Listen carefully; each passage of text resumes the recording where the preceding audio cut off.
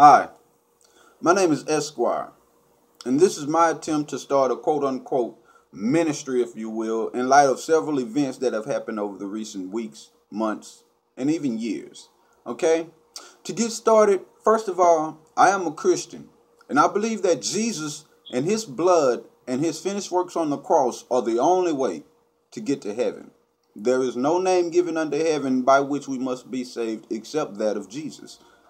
Also, I believe in the rapture. I believe in a pre-tribulation rapture whereby we will be kept out of the hour of temptation that shall come upon the whole world to try them and to test them that dwell upon the earth.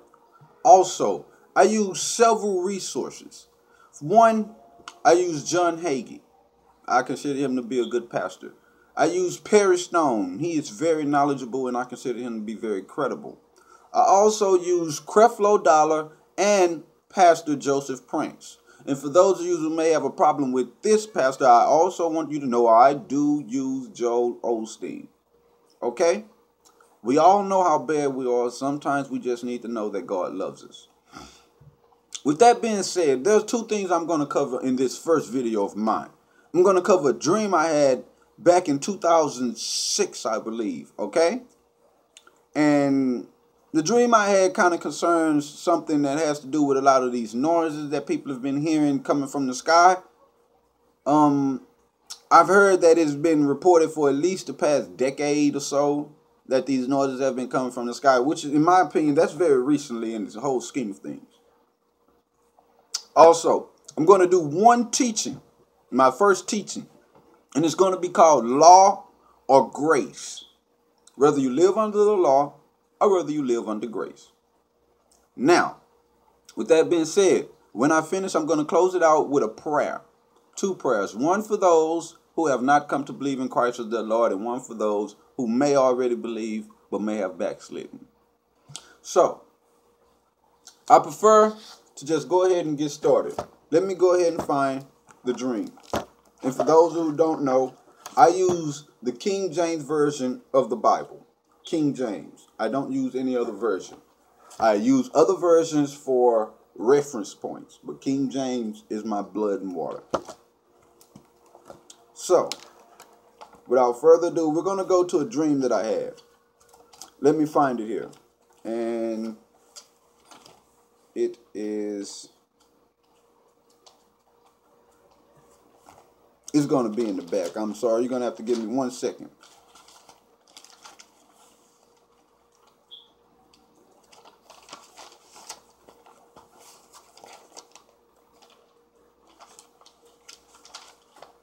Here it is. Now,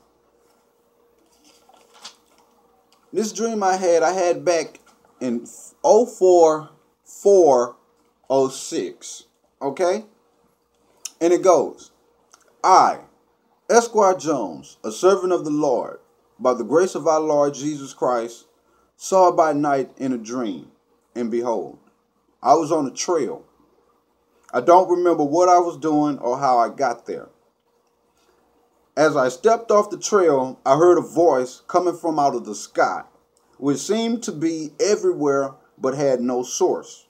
And it said to me, now my people, now is the time to sanctify thyself and to cleanse thyself, for now is the time. He who will be unjust, let him be unjust. He who will be saved, let him be saved. As I heard this voice, I shook. And the whole time this voice spoke, a strong wind was blowing everywhere at once. So I got back on the trail and started running. As I ran, I came across a group of people. I told them about the voice and what it said, and that it meant that the coming of Jesus Christ is at hand. Then I continued down the pathway where I saw two more people stepping off the trail going into the brush. And I said nothing to them. Then I turned and I looked and I noticed one person from the first group of people that I had came across. He was running, following me, trying to keep up with me, screaming, wait for me. As I got to the end of the trail, I saw a guy sitting down. I said nothing to him also. I walked a little further, and as I was walking, I saw two bright lights coming towards me, getting bigger and brighter. Then as they hit me, I woke up. Here too is the end of the matter in the dream which I dreamed upon my bed. Now, I'm not really a dream interpreter, but I have interpreted something out of the dream that says, I will preach to large groups of people, and very few will listen to me. And by the fact that it was only one person out of a large group of people, I believe that that means even fewer than I think will listen to me. With that being said, I may say things that are controversial because I deal with certain things like eschatology, the end times, prophecy. I know about CERN, the vortexes that have been going on in the sky. The demons that supposedly be at the gate of CERN, I know about all this. So from time to time, as I release videos, you may hear me say things that are controversial. Please do not send me hate mail. I won't read it, but I will take criticism and I will take extra knowledge on something that I may have missed or misunderstood or misinterpreted. With that being said, we're going to move on to the next thing. My first teaching. Law or grace? We're going to start off by reading the law. For those of you who may know the law, that's okay. This will be a refreshing for you. For those of you who don't, take the time to memorize it. The 10 Commandments. 1. You shall have no other gods before me. 2. You shall not make unto thyself any graven image to bow to it or worship. For I, the Lord your God, am a jealous God. 3. You shall not take the name of the Lord your God in vain. Whosoever does shall not be held guiltless. 4. Remember the Sabbath day to keep it holy. 6 days you labor, but the 7th day is the Sabbath of the Lord. 5. Honor your father and your mother, that your days may be long upon the land. 6. You shall not kill. 7. You shall not commit adultery. 8. You shall not steal. 9. You shall not bear false witness against your neighbor. 10. You shall not covet your neighbor's house or anything that belongs to your neighbor. These are the 10 Commandments. Or, as Romans chapter 13 verses 8 through 11 says, you can owe no man anything but to love one another. For he that loves another has fulfilled the law. For love, you shall not commit adultery. You shall not kill. You shall not steal. You shall not bear false witness. You shall not covet. And if there be any other commandment, it is briefly comprehended in this saying, namely, you shall love your neighbor as yourself. Love works no ill to his neighbor. Therefore, love is the fulfilling of the law. Romans chapter 3 verses 24 and 5, 28 and 31 tells us, for all have sinned. All. No one is excluded. All have sinned and come short of the glory of God, being justified freely by his grace through the redemption that is in Jesus Christ, whom God has sent forth to be a propitiation through faith in his blood. Therefore, we conclude that a man is justified by faith without the deeds of the law. By faith, we establish the law. Romans chapter 8, verses 3 and 4 says, for what the law could not do in that it was weak through the flesh, God sending his own son in the likeness of sinful flesh and for sin, condemned sin in the flesh, that the righteousness of the law might be fulfilled in us who walk not after the flesh, but after the Spirit. Romans 5, 1 and 2. Therefore, being justified by faith. I say that again. Therefore, being justified by faith, not law, faith. we have peace with God through our Lord Jesus Christ, by whom also we have access by faith into this grace wherein we stand and rejoice in hope of the glory of God. There is hope, and we rejoice in it, and it's the hope of the glory of God. Romans 3 verse 19 says, now we know that whatsoever things the law says, it says to them that are under the law, that every mouth may be stopped, and all the world may become guilty before God. Now, on this point, I think he did that to make everyone on equal terms. There's no one better than the next. You are all equal. Don't judge another man. Look, the point is, whatever the law says, it says to them who are under the law that every mouth may be stopped and all the world may become guilty before God. That's why the law came, to make everyone guilty. That's what the Bible says. Whatsoever the law says, it says to them that are under the law that every mouth may be stopped and all the world become guilty before God. Because by the deeds of the law, there shall no flesh be justified in his sight. You can't do the law and be justified. By the deeds of the law, no flesh will be justified in his sight, because by the law is the knowledge of sin. And that was the first commandment broken in the Garden of Eden. They came to the knowledge of sin. But now the righteousness of God without the law is manifested, even the righteousness of God which is by faith of Jesus Christ unto all and upon all them that believe. There's no difference. For all have sinned and come short of the glory of God, being justified freely through his grace, through the redemption that is in Jesus Christ. Therefore we conclude that a man is justified by faith without the deeds of the law. In summarization, what I'm saying is, by faith we establish the law. By love we fulfill the law. By walking in the Spirit, we fulfill the righteousness of the law. And by faith of Jesus Christ, we manifest the righteousness of God without the deeds of the law. And we are justified freely by his grace through the redemption, which is the redemption of our bodies, which is the adoption.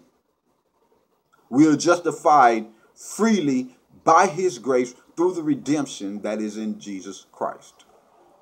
There is now no condemnation to them which are in Jesus Christ. Romans 4 verse 15 says, because the law works wrath.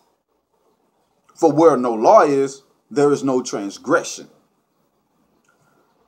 For until the law, sin was in the world, but sin is not imputed. And that word imputed means charged to. So sin was not charged where there is no law. Moreover, the law entered that the offense might abound. But where sin abounds, grace did much more abound. There has to be more grace to forgive you of your sin. One person steals something, there has to be a little more grace than the thievery that he committed to forgive him. And another person murders, which is a greater sin, so there has to be even more grace than that sin to forgive him of that murder. God condemns no one. Only one is condemned is he who refuses to believe in his Son. Now, does this mean we should continue in sin that grace may abound? No. How shall we that are dead to sin live any longer in sin? Know you not that as many of us that were baptized into Jesus Christ were baptized into his death, knowing this, that our old man is crucified with him, that the body of sin might be destroyed, that henceforth we should no longer serve sin. You are servant to who you give yourself over to. If you serve sin, then you have given yourself over to it. We are dead to sin. We have given ourselves over to Christ. We have been buried and resurrected in a newness of life. For he that is dead is free from sin. And Romans chapter 6, verse 14 says, for sin shall not have dominion over you, for you are not under sin, or under the law of sin, or under the law, but you are under grace. Romans chapter 6 verse 18 says, being made free from sin, you became the servants of righteousness. Jesus Christ has come in the flesh. Christ is truth. 1 John chapter 2 verse 22 says, who is a liar? But he that denies that Jesus is the Christ. He is antichrist that denies the Father and the Son. If you deny both God and the Son, you are antichrist. But if you deny just that Jesus is the Christ, then you are a liar. Whereby you know the Spirit of God, every spirit that confesses that Jesus Christ is come in the flesh is of God. And every spirit that confesses not that Jesus Christ is come in the flesh is not of God. And this is that spirit of Antichrist, whereof you have heard it should come, and even now already is in the world. And of course you know this because a lot of people now deny Christ. A lot of the bishops and the cardinals in the Catholic Church have come to deny that Jesus is the sole way to God. Jude chapter 1 verse 10 goes on to say, but these speak evil of those things which they know not. But what they know as brute beast, in those things they corrupt themselves. Why?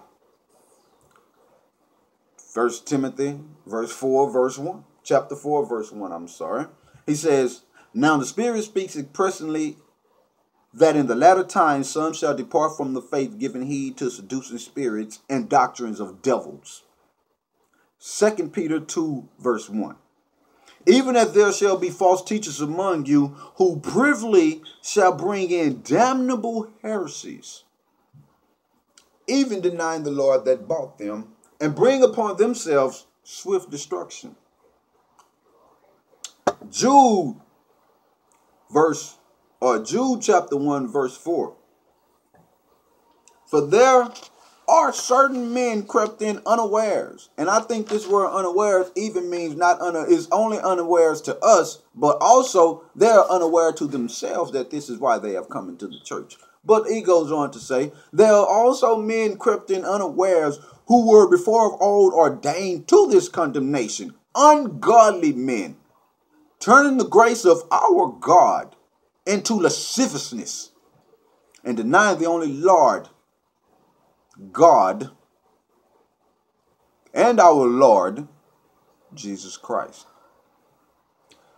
So then this begs the question, if Jesus is the only way to God and denying him is condemnation, then who is Jesus?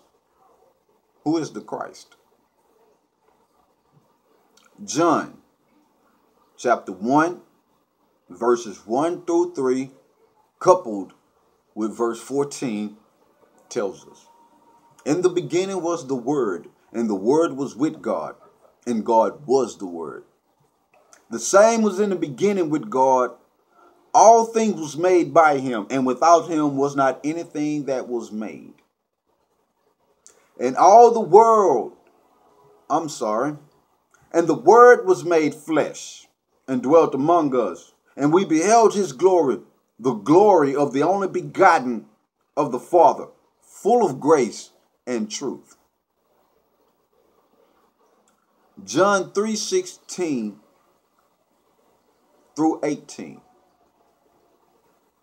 For God so loved the world that he gave his only begotten Son, that whosoever believes in him should not perish. I'll repeat that. That whosoever believes in him, not do certain things to please him, but whosoever believes in him should not perish, but have everlasting life. For God sent his Son not into the world to condemn the world, but that the world through him might be saved. He that believes on him is not condemned, but he that believes not is condemned already, even now, before the time. This is your condemnation. You do not believe. He who does not believe is condemned already, because he has not believed in the name of the only begotten Son of God. And we know that name, full of grace and truth and power, to be Jesus, the Christ. And all things are of God, who reconciled us to himself by Jesus Christ, and has given to us the ministry of reconciliation. To wit, that God was in Christ reconciling the world to himself, not charging their trespasses unto them, and has committed unto us the word of reconciliation. Jesus is the Word of God, manifested in the flesh as the Son of God, in whom God himself dwelled in, reconciling the world back to himself. Grace or law? Believe with your whole heart in Christ. You may slip and fall from time to time. That's okay. If you are a parent and your child slips and falls and you do not disabandon, you do not disown him, what makes you think if you slip and fall now that you have come to Christ, that Christ now disowns you? It doesn't make sense. God is a better father than you can ever be. The law says, I have to work. Grace says, I have to let God. This is my attempt to start a ministry. If you disagree with anything I said, please send me some kind of rebuttal to let me know. I'm going to release several more videos, and I want your support, and let me know how I'm doing, if I should modify anything, and I'll take anything into consideration, even if I need to spruce up the background a little bit. With that being said, I want to close out with a prayer. So, if you are not a Christian, and if anything I said has helped you in any way to understand God and come to know Jesus a little better, then I would like to lead you in a prayer. So please bow your head. Lord God, I am a sinner. I have sinned exceedingly, and I have not given you your glory. I have not known your Son. I have denied your Son. But this day, Father, I want you to know I'm coming home. Lord Jesus, the Son of God, my King, I ask you to come into my heart. Fill my heart with your Spirit. Refresh me. Wash me clean with your blood that I may be righteous. I give you myself. Take me, accept me, and do with me according to your will. I give my life to you. In the name of Jesus, by his blood and his finished works, Father, I give my life to you. I surrender. Amen and amen. Now, I also know that there are a lot of Christians out there, and we do a lot of things that are not right. It doesn't mean that we are condemned. It just means, we have disappointed our Father, and there are certain rewards that we may have already lost, but we can regain them. But we don't lose our salvation at any point, only denying Jesus. So, if you are a Christian and you feel you've backslidden, and you feel that some of this may have helped you out, or you just want to say the prayer, I invite you to say the prayer. So please, would you bow your head with me? And those of you who have just come to the faith, bow your head and pray with me. Father, my Lord Jesus, I have disappointed you. I have acted as a prodigal son. I have taken what you have given me and I have squandered it, and now I think that it is right to come back to you. That's okay, Father. I ask you to forgive me and know that I love you. Refresh me. Lord Jesus, rejuvenate me. Do not let me fall by the wayside. Lift me back up by your holy hands. Make my life clean again. Keep me righteous. Girdle my mind. And make easy and rest my spirit. Forgive me of all my disappointments to you, Father. I come back and I start afresh. Lord Jesus, plead with me and stand by me and walk with me. In your holy name, I put my trust and my faith. Amen and amen. If you've prayed those prayers with me, and I want you to know, if you prayed them from the heart, believing, then you have just entered one of the most glorious things that you could ever have entered into your life. You have entered into the kingdom of God, a kingdom that is not of this world and is not bound by this world, a kingdom that will come, a kingdom whose king is eternal.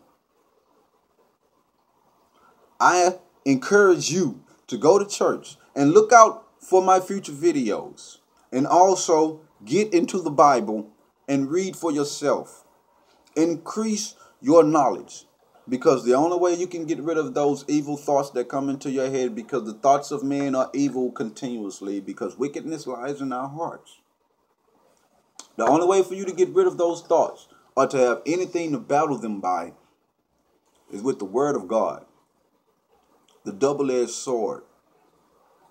The one thing that can make the demons and the satanic forces of this world leave you alone. Now, with that being said, you won't always have a perfect standing. You won't always go through life without tribulation, because you will have tribulation in this life. But for you, your tribulation will come here and now, and not later, nor will you be here for the tribulation. So take your tribulations with a smile. God bless you. You have a great day.